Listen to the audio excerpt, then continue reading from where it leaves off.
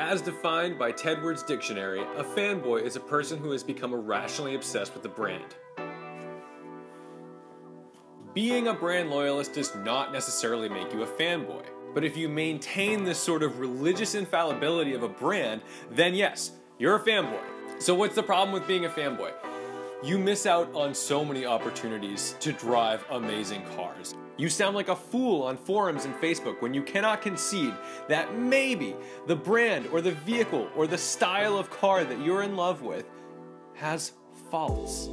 Let's take BMW for instance. Now, I have two BMWs and I've made videos where I've talked about what I like about my cars and what I dislike about my cars. I've spoken ill of the E92 M3's thimble of a fuel tank and how that means that it can't really be used as a GT car. And when I say things like this, I'll receive comments telling me to go buy a Honda or a Prius, and that's just not the point.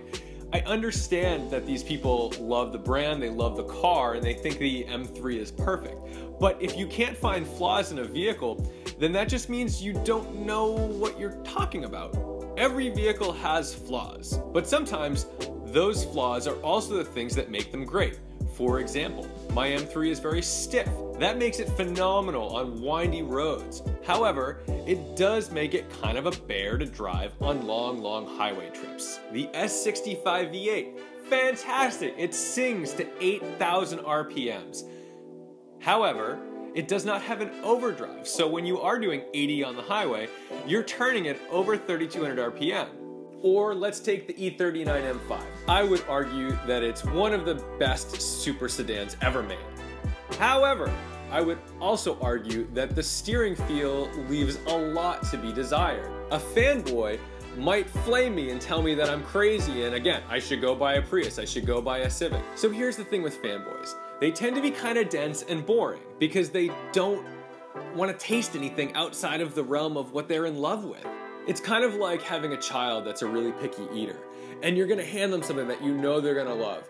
Maybe that thing they're going to love is a front engine rear wheel drive sports car, but all they want to drive is all-wheel drive. So in the end, it's really the fanboy who's missing out because they don't get to try something new. It's really important that you don't mistake fanboyism for taste. For example, my taste leans more towards a naturally aspirated rear-wheel drive car. But I have no problem conceding the fact that if there was an Evo exiting a wet corner in front of me, he's gonna pull away. That doesn't mean I don't wanna go drive the Evo. Of course I wanna go drive the Evo. But if the Evo or STI guy can't concede the fact that maybe it understeers a little bit, then he's really missing the boat on the fun that is a rear-wheel drive sports car. And I would be missing out on the turbo all-wheel drive car. They tend to be the loudest, they tend to be the most aggressive in the comment section. Being a fanboy also puts you in a position where you're forced to like things that maybe you don't like. For example, I'm not a huge fan of the M4 GTS. I respect it, but I don't get the fizz when I see it.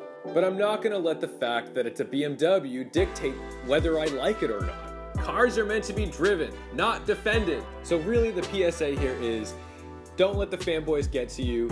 They're the ones missing out because they're the ones who aren't trying new cars. They aren't experiencing motorsports in its entirety because they're locked in on one thing and they've got tunnel vision.